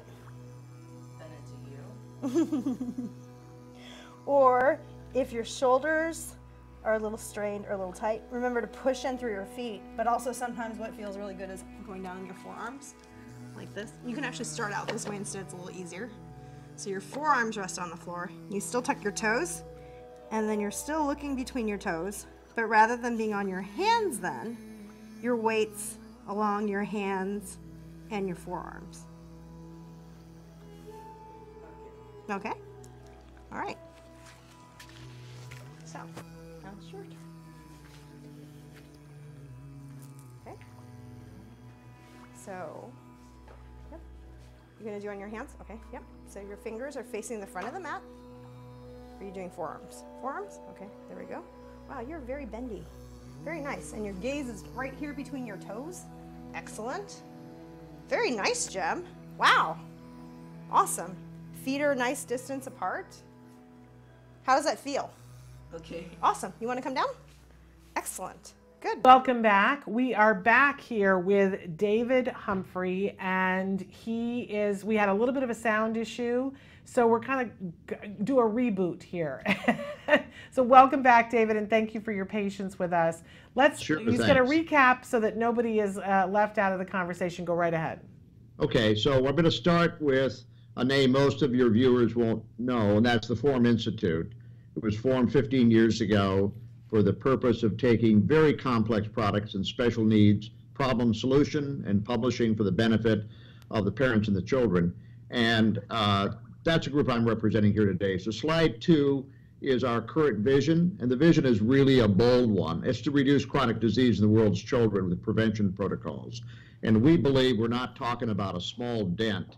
We think we can reduce chronic disease within 10 years, including autism. Chronic conditions is autism. By about 50% within 10 years, and that's the goal. The third slide gives a little history. We started 15 years ago. We set in motion about $70 million worth of funding for autism research with NIH. That resulted in a whole range of medical protocols. On our group was the current or past president of the American Pediatric Association.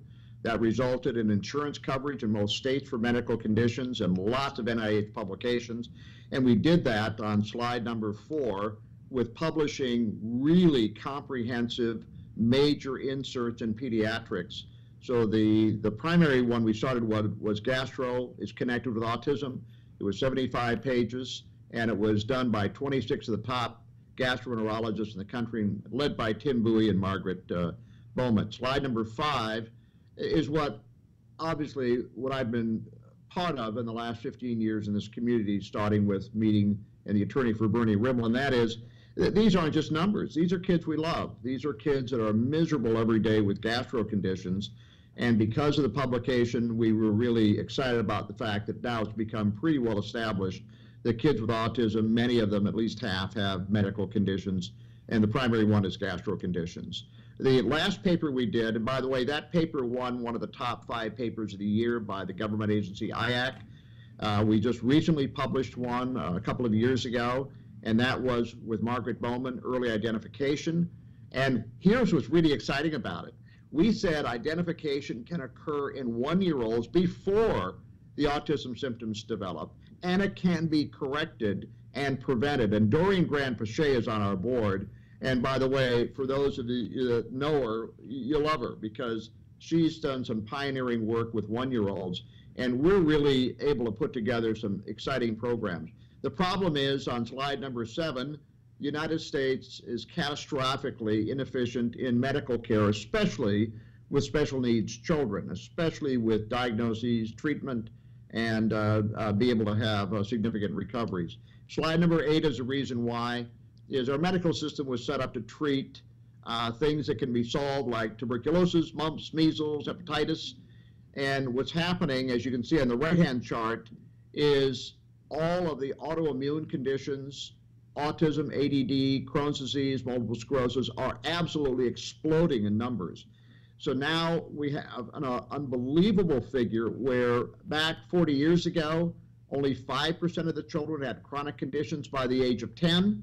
Now 38% of the children have chronic conditions that will last a lifetime. That's from 5% to 38%. And then this chart is absolutely the best one to explain why. These are autoimmune conditions. Almost all of them have their roots during the pregnancy period.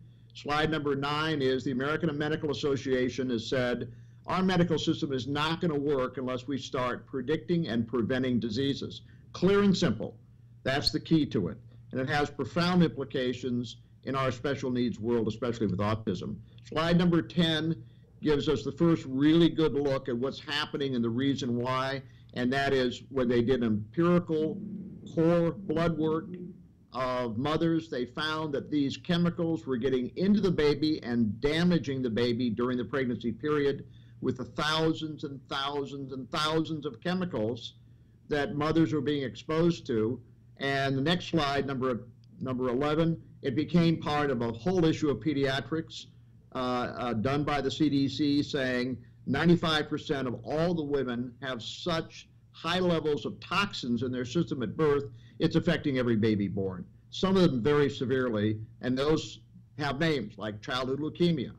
It affects autism, attention deficit disorder. We now have a very firm scientific basis. So here's the problem on slide number 12. Right now, from preconception to 5 years old, we have 31% miscarriages, 12% preterm, 30% mental and medical conditions by the age of 5. This means that it's over a 50% problem rate from, oh, let's have a child, to, oh, I've got a problem, serious problem. So slide number 13, all of us are aware of the autism rates of 1 in 50, but take a look at these other areas. Cancer is the second leading cause of death in children, 1 out of 200 children. And look at that information underneath, Shannon. Only 5% of this is genetic. The rest is exposures. We now have pretty conclusive evidence from the University of Cal Berkeley that childhood leukemia is a result of 22 chemicals in the right combination during the pregnancy period. We know it from blood spot tests. We know it from kids with leukemia. It has nothing to do with genetics, only a small percentage. These are predictable and preventable conditions. So you go right down the list with obesity, dyspraxia, ADD, celiac, allergic eczema. Almost all of these are primarily exposures. Now, what do the genes play? On 14, the program that we're suggesting is every single child, rather than the heel prick test, testing a few things, the heel prick test at birth tests baby genes, and slide number 15 is exposures. These are the chemicals in baby's system. So we know at the time of birth how to go ahead and predict and prevent some of the conditions that we see, which means predicting autism, predicting celiac disease, predicting cancers, and see if we can go ahead and stop that before they manifest. All of this will be done. 16 is highly expensive and innovative new technology that can do this fast and quick. Kirkman has invested $5 million in this technology, and we're going to be the leaders in the field. One of them is mass spec machines that with 1 drop of blood, we can go ahead and measure up to 6,000 chemicals in a woman's system before she has a baby. So we can go all the way back to preconception. Same thing with genetics. We can determine high-risk cases before pregnancy and try to go ahead and avoid them. Exposures, it's called exposome, but we're dealing with exposures. And by the way, Shannon, this isn't just chemicals.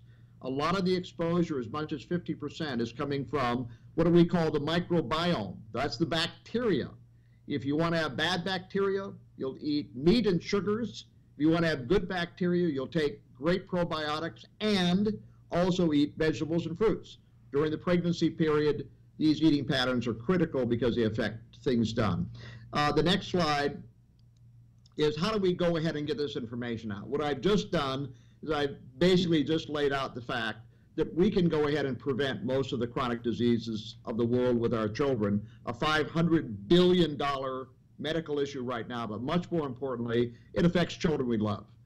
And we do this by using technology to get the information so everybody can participate in a global discussion, including parents that already have children with special conditions. They've got a place to go, a robust, exciting place to go, and that's the P2I Global Campus.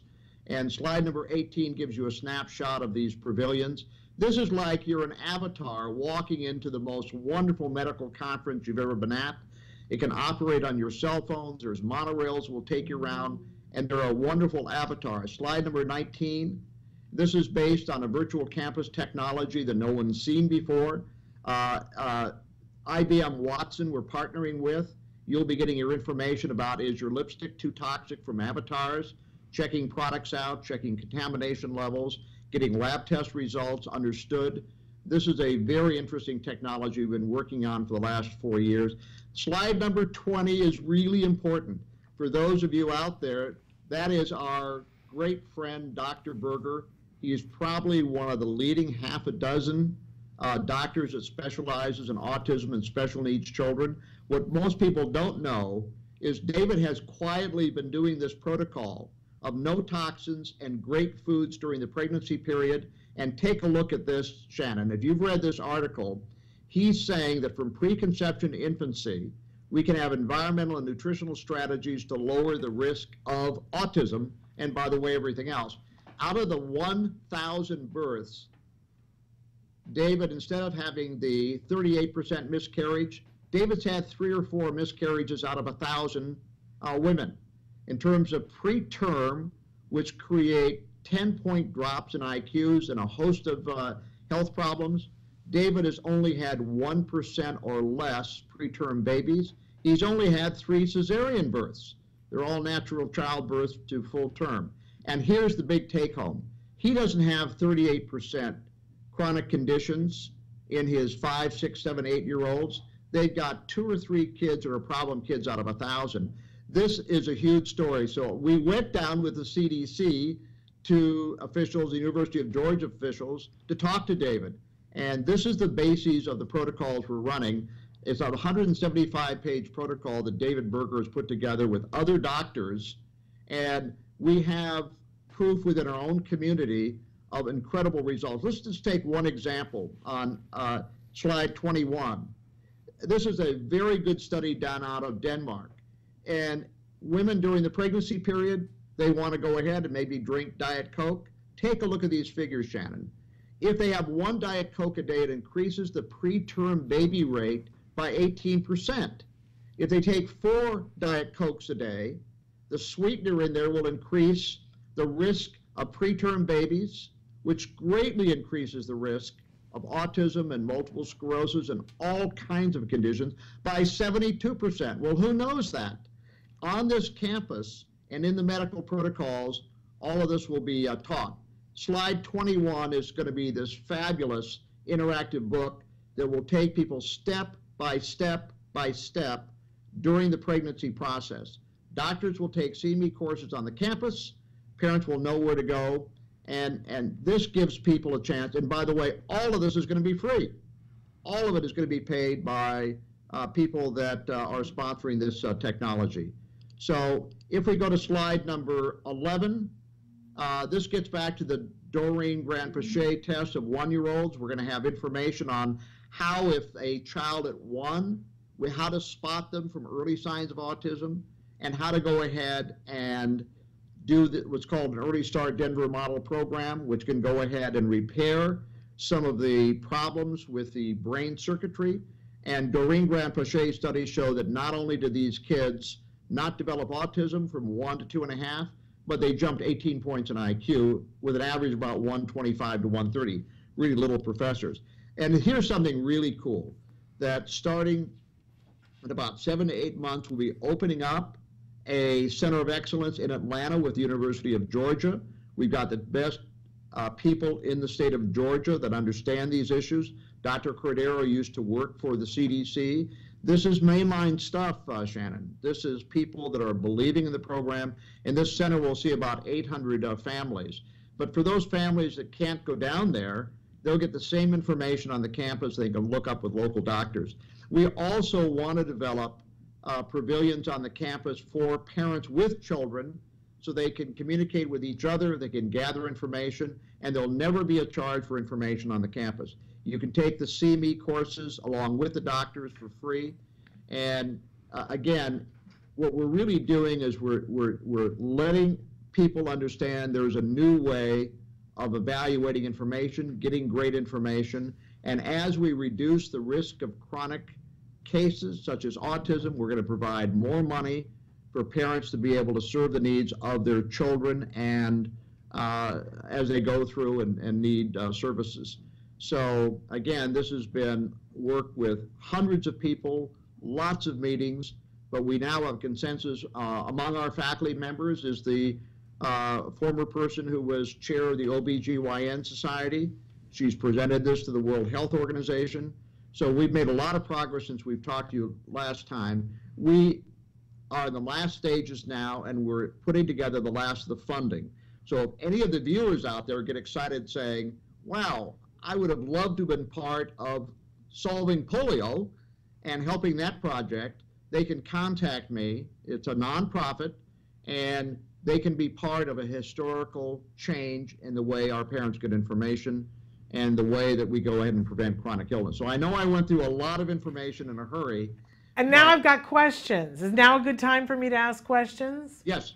Okay, so I love this idea that at the core of this, we're looking at predicting and preventing chronic issues that are, difficult. We're talking about pediatric cancers, we're talking about pediatric diabetes, those preterm births. And in amongst all this, we have autism. And I think this is really incredible. But as you were talking about it, some of these things we already know, some of these things we already have in place, and some of these things are things that are about to come and that we'll have the ability to use. So are we able to get on the campus, the virtual campus yet for P2I, or is that still something that's on its way to us? The campus is developed, it's ready to go. We're now seeking funding with a group in Washington, D.C. we're working on, headed by Lee Grossman, who was the former head of Autism Society, the Autism Society of America. And we need to do that so we can launch this properly. So we expect the funding to be in place within 3 or 4 months, and then the campus and the Center of Excellence will be launched. So to be clear, a lot of the studies, I mean, this is not something in the future. The studies are there. The consensus is there among your faculty. We already know those things that you were showing us about, that genetics play a very small role, but there are these other things. Those are things that we already know, and that work has been done. But the campus where we can get our information for free, that's where we need the funding right now to get the information out there. Am I warm? And once we have the campus up, then it's self-funding, because we're going to have all kinds of exhibitors with toxic-free products, just like exhibitors in a medical conference. And we had to make a choice, Shannon. Do we build a training for doctors that then tell parents the information, or do we build a campus for doctors and parents and democratize the information so parents can be in control of their child and their child's future and the future of their friends that are asking questions? So we built this really for the public. You're going to hold 150,000 people a day. And I thank you for that. It's one of the reasons why I love talking to you, because I think you get it, that this is moving at such a fast rate that parents need the information. And so I love this. Now, in talking to you last week, and this is one of the reasons why I get so excited, because there's so much information. But one of the things that we talked about, I shared with you that we had a lot of people getting very emotional when we were talking about how to prevent autism, that there's a book that's out about that, and that people who have kids that are older on the spectrum had some emotions about that and felt like that really they took on guilt and felt like they were being blamed because they ate or breathed something in. And you had a really interesting take on why those folks need to feel guilt-free, but also why they need to get behind this research and how it's going to benefit all of us. Did you want to share that? Well, yes. I have a lot of people that I've known that are adults with special conditions, including autism and Asperger's.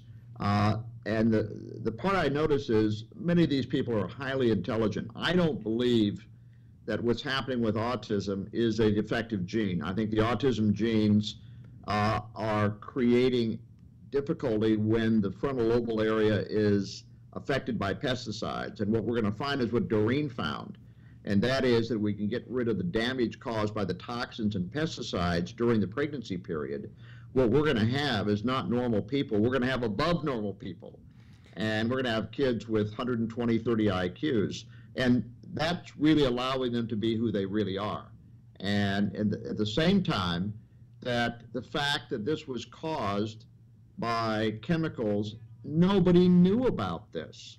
And nobody should be feeling guilty, because to be able to understand the problem, you've got to be able to test and see what conditions you have. I mean, who knew that lipstick had lead in it, and baby food had lead in it, and bleach had mercury in it?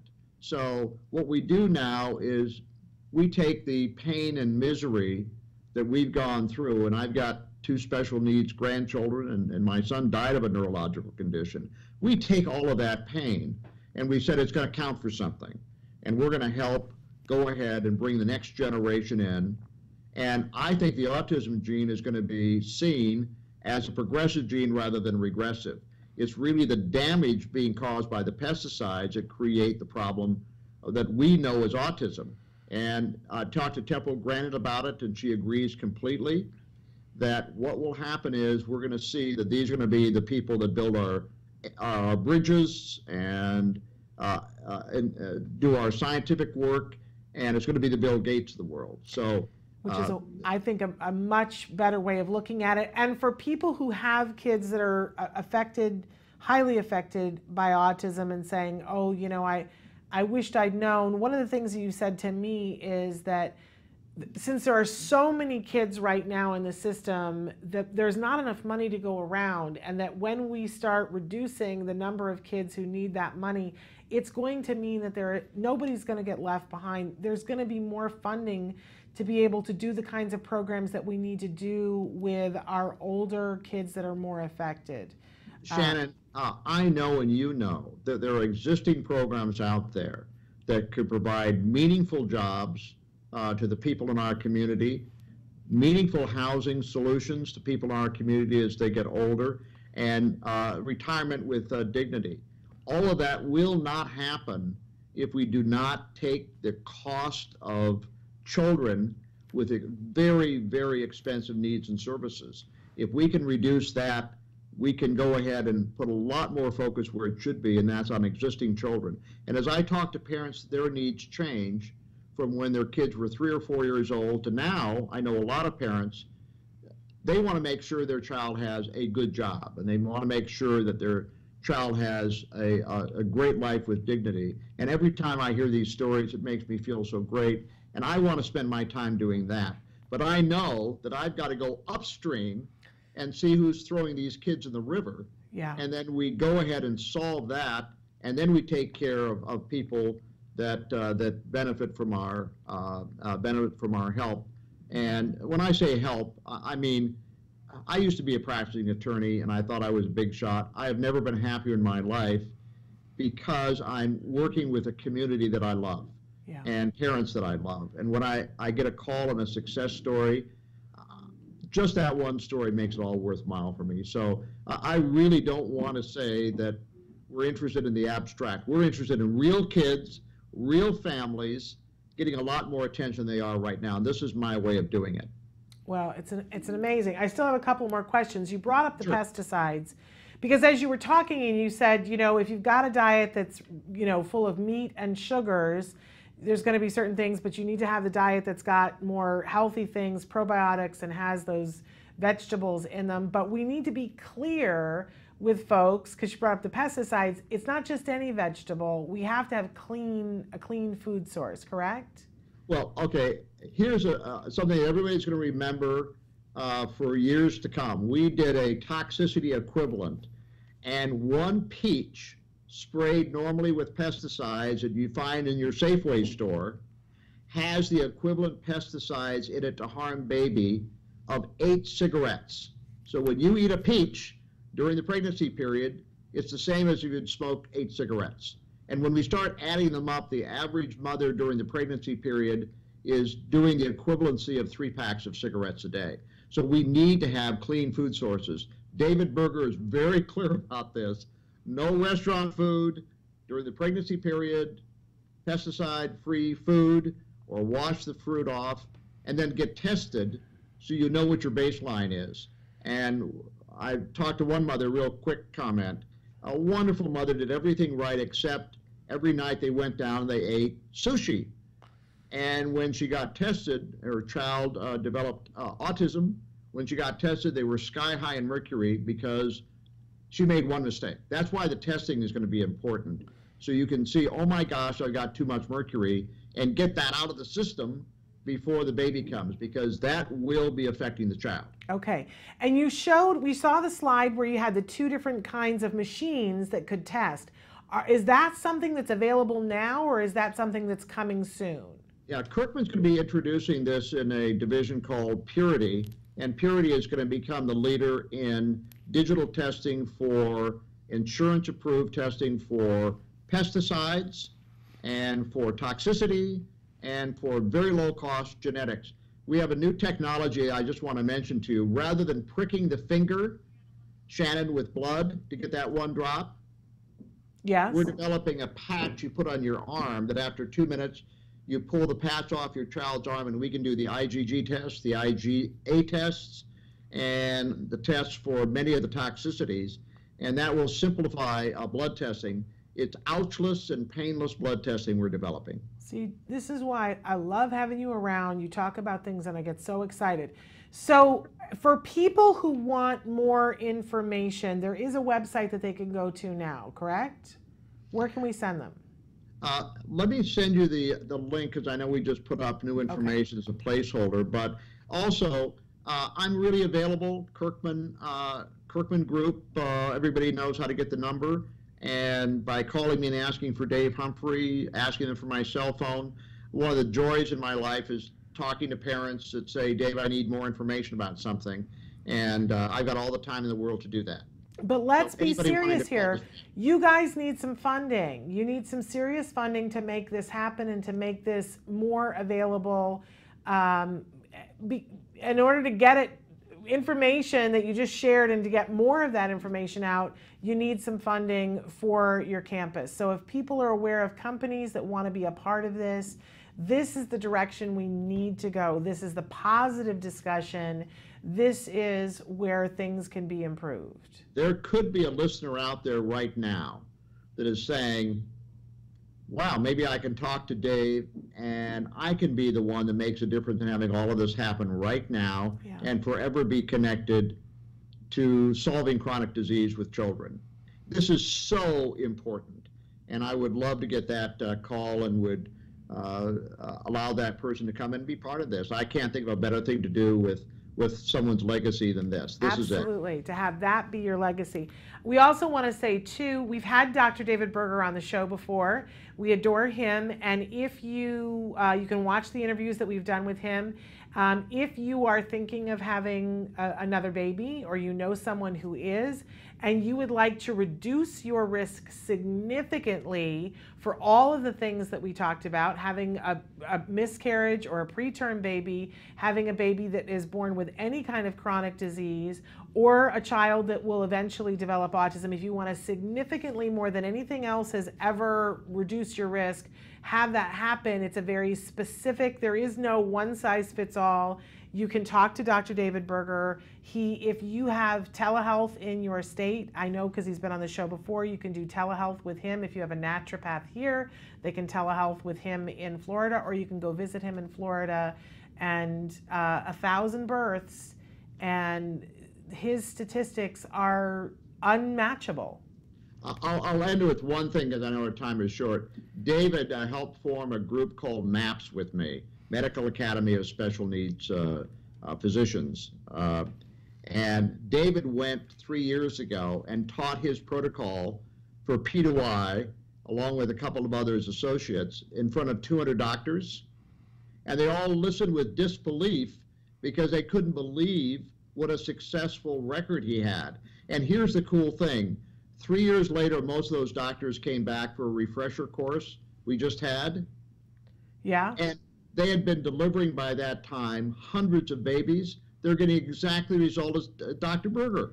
In other words, this stuff is really exciting. Yeah. Because you all out there have friends, maybe you're thinking about another child. This is a route to go, and you're exactly right. David either would know somebody or he himself could accommodate you. But look, we're looking at getting this available in everybody's hometown free. Yes. So thank you so much, Shannon. Thank you. We adore you, and we look forward to having you back on whenever you have time. Okay, and actually you're my hero too. You've done so much for this community, and we all just really treasure the fact that you're here for us. So thank you, Shannon. Thank you. Thank you. You're the treasure. Thank you so much. And say hi to everybody there at Kirkman for us. Okay. All right. Thanks. Bye-bye. Bye. An amazing gentleman, and we really sped through those slides, but you can go back through and slow them up. Amazing. I especially, there are a couple of slides that I want to particularly draw your attention to if you go back and look at them. The one where all the toxicities are, that's color-coded. When you look at all the different kinds of pesticides that are on there, it's amazing. I would go to a break, but I don't want to waste time and go to a break because I want to have an opportunity to at least do our autism in the classroom, because we didn't have a chance to do it 2 weeks ago. We've been talking about summer slide for autism in the classroom, and this phenomenon that teachers call it the summer slide because kids lose ground during the summer.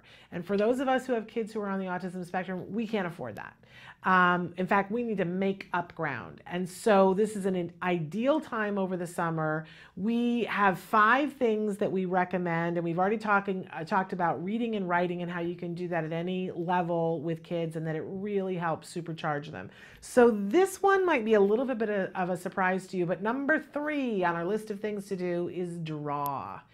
And here's the thing, when we talked about writing, and you can go back and watch that one, we talked about at different levels, how you're working on holding a crayon or holding a pencil or holding a pen, whatever. Well, when you're drawing, you're really putting into motion that activity. It actually will help with their tripod grasp so that it'll help the writing too, but you're working on different areas of the brain when you're drawing. In fact, the book that I recommend to you is Drawing on the Right Side of the Brain. It's not difficult reading, and it is something that Betty Edwards, who taught art, put out. It's not something specifically for people with autism. It's just a book in how we can shift our drawing mind to the right side of our brain, because and she explains in great detail how there's 2 halves of our brains and they deal with different tasks. And that when we can sharpen different sides of our brains for different tasks, and when we can sharpen our ability to go back and forth between the lobes, we will see that we will be more productive at more things. And that when you first start to work on shifting something from the left brain to the right brain, or the right brain to the left brain, it actually causes anxiety in the beginning, but as you get better at it, it can reduce anxiety. So I encourage you to read the book, but there are some great exercises in that book that you can do with anyone. A couple of summers ago, that was my thing, and Jem and I did exercises from drawing on the right side of the brain, and I saw such a benefit for both of us. Really, I saw a benefit to his speech as a result of it, and it can be very fun to draw something. I think with little kids, we always want to be praising them for whatever they draw and not try to get them to do a certain thing. But drawing on the right side of the brain won't cause that, but it will cause them to shift which side of the brain they're working on drawing with, because to be really good and productive, you want to be on the right side of your brain when you draw, because you get into deep, deep creativity and actually can create beautiful, beautiful things and reduce your anxiety. So check it out. You can do it for yourself first, do the exercise, and then modify it for your child. Make sure, as with all the things that we talk about, it has to be reinforcing. And drawing to start, I look at the videos of Wyatt, and Wyatt loved to draw and paint. My kid didn't love it. Wyatt will sit, if you give Wyatt paper, and he will sit and draw and draw and draw. My kid wouldn't want to do that. So make sure that you only do it for an amount of time that's reinforcing, and that you pair something that's reinforcing with it so that your kid enjoys drawing. It will have huge, huge benefits for them. Let them be creative, but if you want to, I encourage you to use drawing on the right side of the brain for yourself and for your kiddo to find ways to be even more productive.